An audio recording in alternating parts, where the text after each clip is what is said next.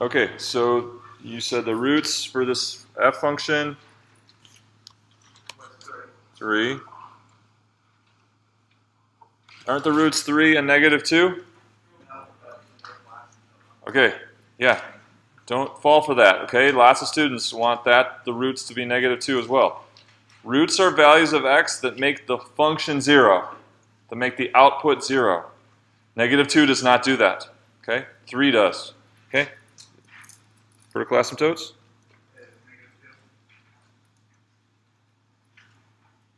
Okay?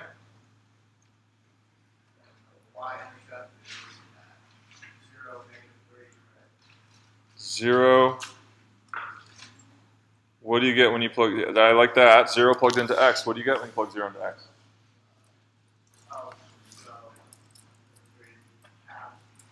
Negative 3 halves. Okay? The leading term is 1.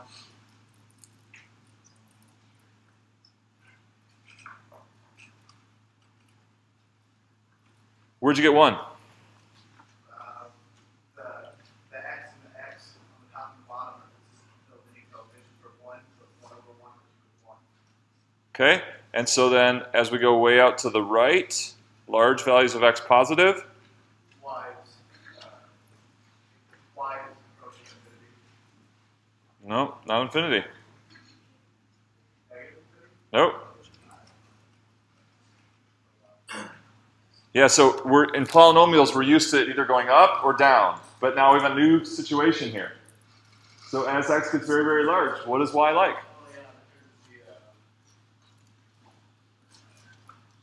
It's just staring you right in the face. Gets closer and closer to 1. Where's negative 2 coming from? That's the whole point of doing this was, here's our effective leading term.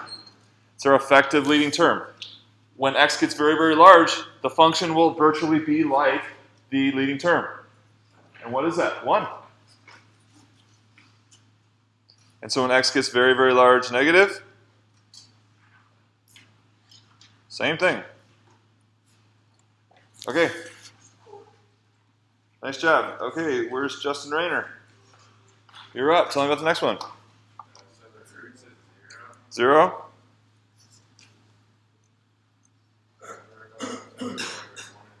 One and 3.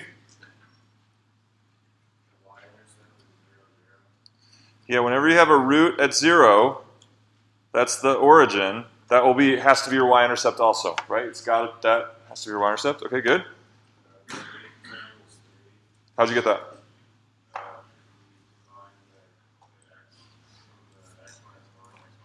Okay. X squared on the bottom.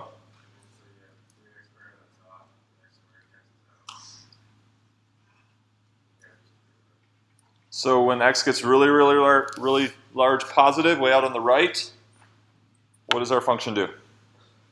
Gets close to 3, y value of 3. And when x gets really large negative, goes to 3.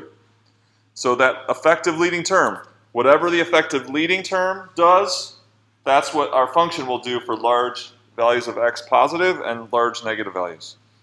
Okay, nice. H. Adam, you're up.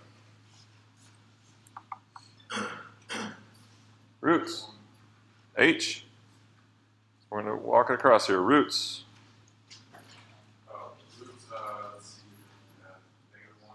Negative 1. So if we plug negative 1 in there, do we get 0?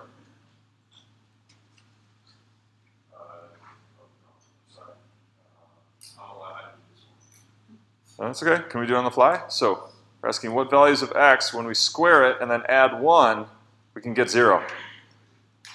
No. Can't do it, right? No roots.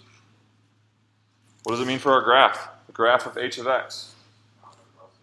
Not going to cross the x-axis. Good. Never going to touch it. Okay, vertical asymptotes. Keep going. Positive 2. Y-intercept.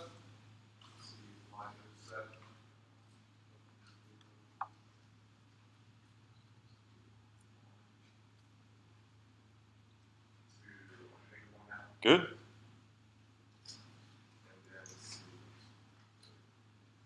Talk it out loud. Here you go, x, and also x squared over x. That's right. Or just x. So, as x gets very large positive, what will y do?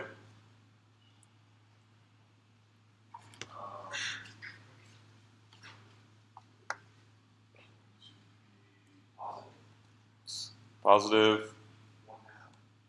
Oh. It's this. So it's every situation is different, right? So now, as x gets really, really large positive, what does that do? That's our effective leading term. Really big. That's right. And as we go way out to the left, right,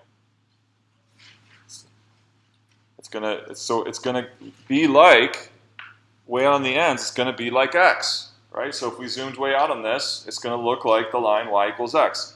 As x gets very, very large, y will get equally as large. And as x gets very, very large negative, y will get equally as large negative. Or very, very, very close. Okay? Good. Next. Elizabeth. Roots.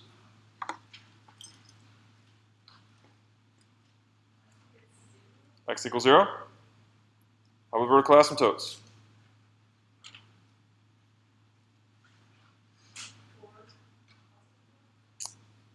And actually, first we have to, you know how to factor this?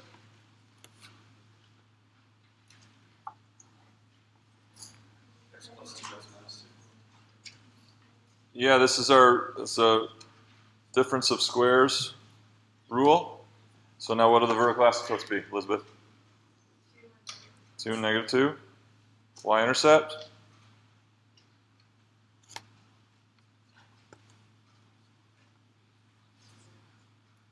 And what happens when we have a root at 0?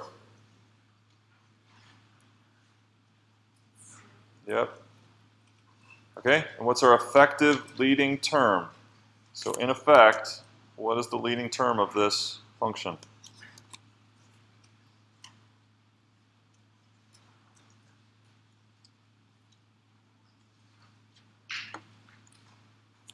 How do we get the effective leading term? Jonathan Clark.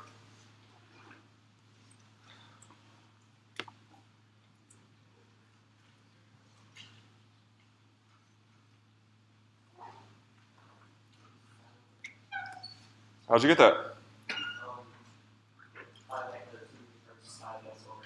5x over x squared, right? Okay, so now this is kind of a new situation. What happens when x gets very, very large positive? What happens to 5 over x? Because essentially this function will be like 5 over x when x gets really large. So, well, you know what that'll do? 0, that's right. Think about by making a bigger, larger and larger denominator, you're just making a smaller and smaller fraction. So it's going to get very close to 0. And as x goes to negative infinity? Yeah. Again, so it's just now really, really, really super small negative fractions, getting smaller and smaller as x gets larger and larger negative. So here, our end behavior is going to be like what? It's going to approach the x-axis way out the ends. And that's any time you have the degree of the denominator is greater than the degree of the numerator, this is what happens. Your denominator gets much bigger than the numerator, and so the fraction virtually becomes 0 for large values of x. Any questions on these? You have several of these in your homework. Any questions? Okay, should we graph one of these? Which one should we graph? Any requests?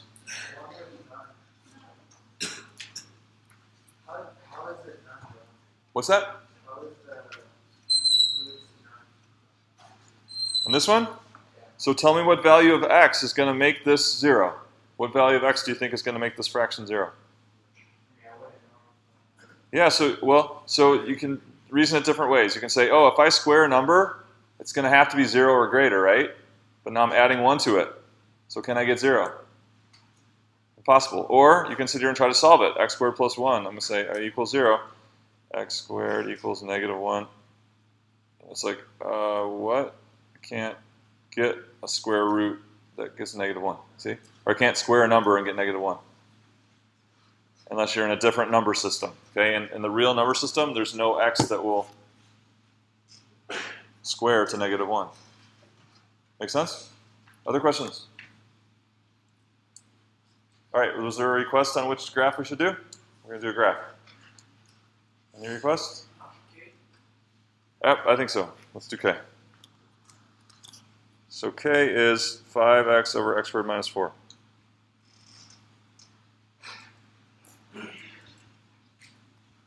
Okay, what was our roots? Let's zoom out once here. I'll zoom in. Okay, so we had a root at 0. That was also the y-intercept. And we have vertical asymptote at 2.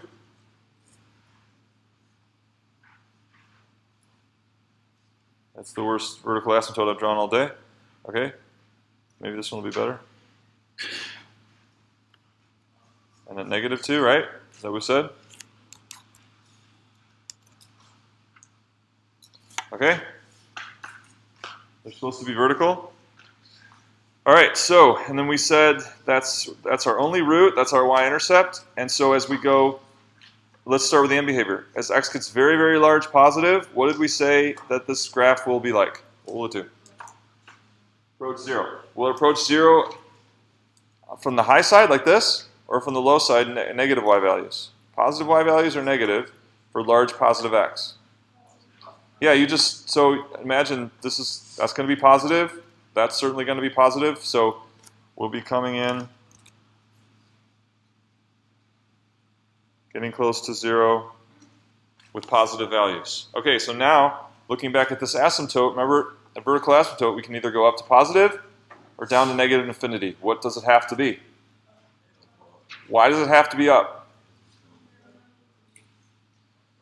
There's no root here, you see? If it went down, then there would have to be a root here, and there's no root. So it's got to go up. That's the kind of conclusions as you're making these graphs that you got to make. Okay?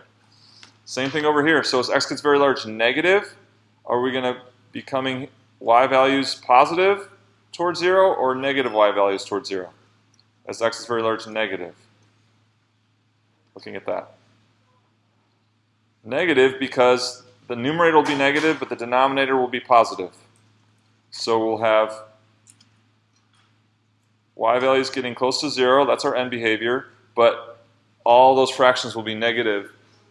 So it'll be like that. And then, so coming into this asymptote, will it go up to positive infinity or down to negative? No roots here, right? No roots here. It's not going to cross and go back. So it's going to go down to negative infinity like this.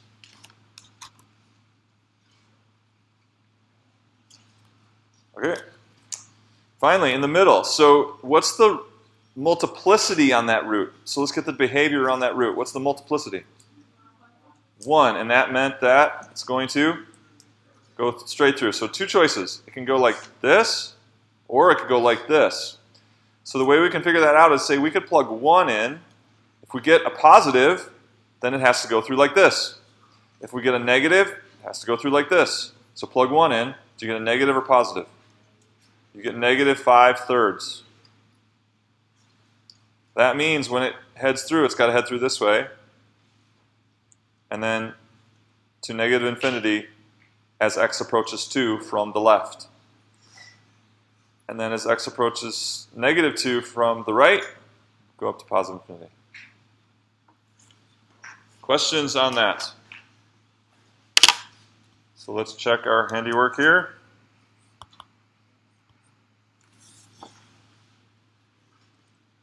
Okay, so essentially we nailed it. Just they have a prettier version, right? And what happens when I zoom out? So if I show you really large x values, negative and positive, and I zoom out of this, and what will that look like? That's right.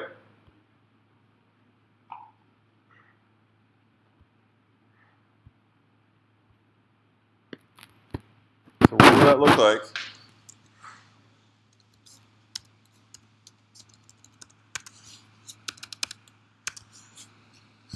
Sorry.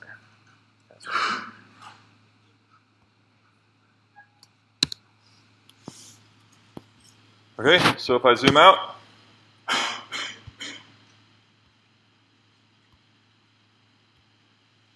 showing you larger and larger positive and negative x values. The graph virtually just becomes 0. And that's what we said. The end behavior was 0.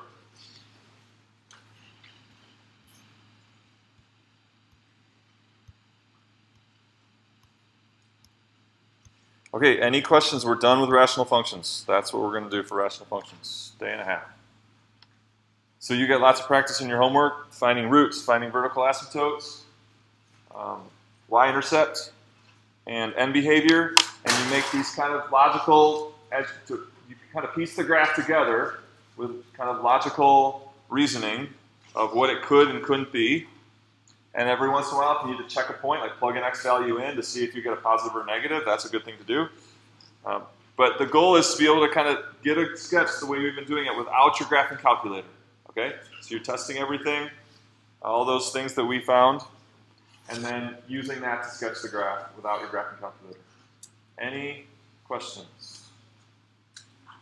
Okay, so let's go to the exam. Your little slip. So, I'm going to have you step out for this part.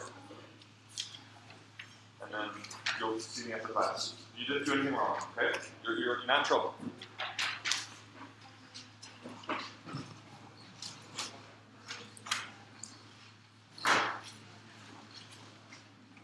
Actually, you can stay for most of it. So you could just hang at this table, and then I'll tell you when you need to leave for a moment. Okay. So the results, first of all.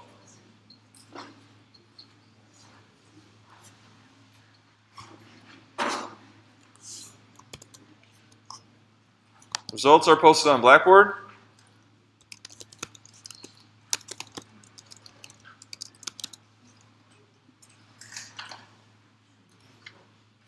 Your score on the left side of that piece of paper that I gave you is your raw score out of 37. That's how many you got right on the exam on the left side. That should be the number of periods on the right side. So those periods are every one that you got correct. If there's a number instead of a period, that was your incorrect answer. The numbers are yours. So like 2, you put B and you got it wrong. 4, you put D as a dog and you got it wrong. Okay? So to get your score on this exam, you're going to take that raw score times 2.5 and add 10.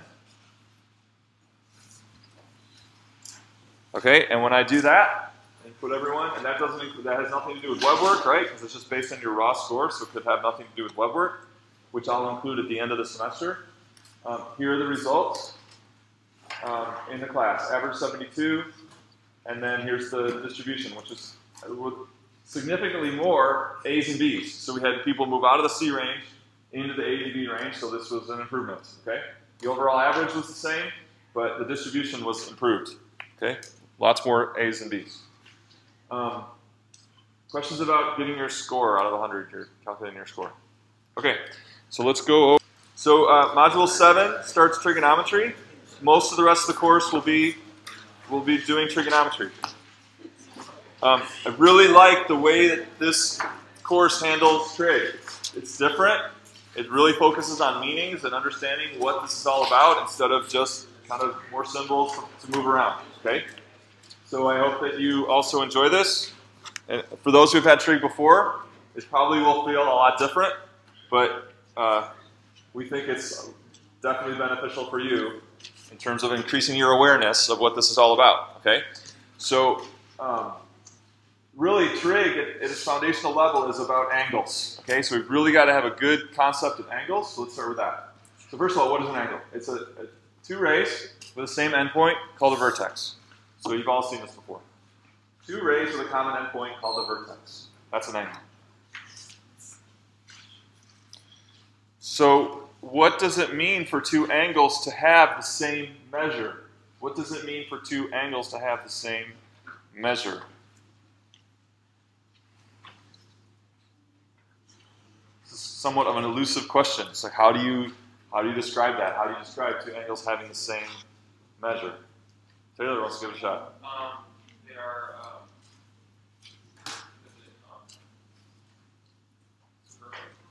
What's that? Congruent, okay. So, all right, so congruent means kind of they have the same shape or the same physical, they're identical physically, but what does it mean if they have the same measure, like numerical quantity? So really, we can't really answer that until we really talk about what it is about an angle that we're measuring. So before we answer that question, let's take a step back and say, what is the attribute that we're trying to put a number on? So when we say we measure an angle, what attribute of the angle are we measuring? So that's really the question we have to ask first. What is about an angle? What attribute are we measuring? Anybody got an idea? Adam?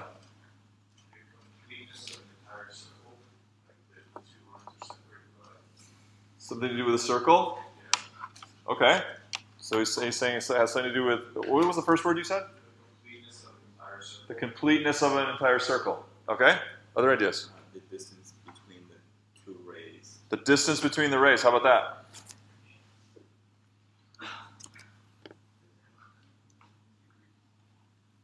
In degrees. So okay, distance between the rays. This is kind of a good thought, but there's a problem with it. What's the problem with distance between the rays? What side? What's that? Backward or forward? Oh, even, okay, so just even to the right. So even just to the right side. Jonathan? Yeah, so here, close to the vertex, look at the distance here versus the distance here, right? As soon as you move away from the vertex, that distance is increasing, right? The distance increases.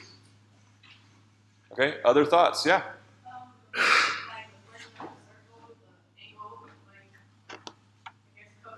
Okay, so that kind of was what Adam was saying. All right, so you guys are talking about how you measure it. You guys are talking about how you measure it, but I'm just asking about what attribute are we measuring? What quality are we measuring of an angle when we put a number on it? And that's the unit. That's a unit. What's the attribute? What's the characteristic? So if you think about like a door, think of it like a door. One ray is the threshold, the other ray is the door. Right? What is it that and the door can swing, right? And so what is it that we're measuring about the angle? How far open the angle is. Yeah, so how open it is between the rays. Okay? How far open? That's what we're measuring, the openness. Okay, so you guys had lots of good ideas, but you were talking about how do we get that number. I'm asking, what does the number refer to? That number is talking about open. So if the door is closed, what's the openness as a number? 0, right? It's not open, it's closed completely, so it's 0. And so then as we open the door, we're thinking that the value, the measure of the angle is going to increase, whether it's degrees or whatever unit we use. Okay, so order these. So we're not putting any numbers on it. We're just the idea of openness. Order these from least to greatest openness. Go. Least to greatest openness.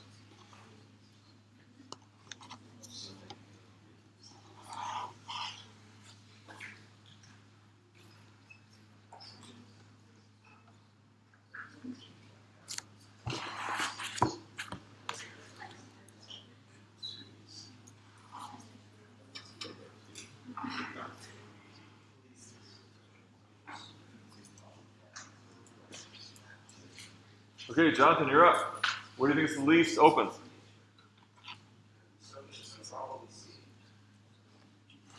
It's going with C. What do you think? Okay.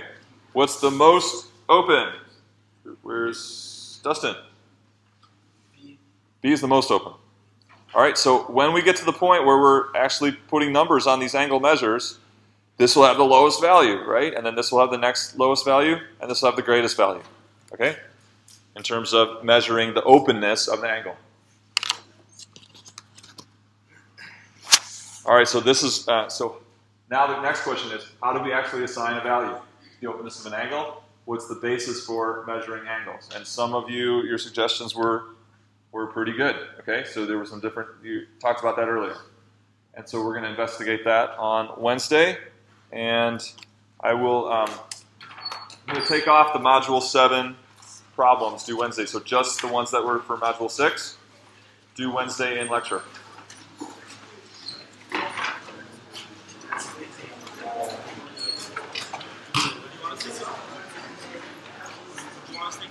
No, I'm going to change it. Just doing Module 6, no Module 7.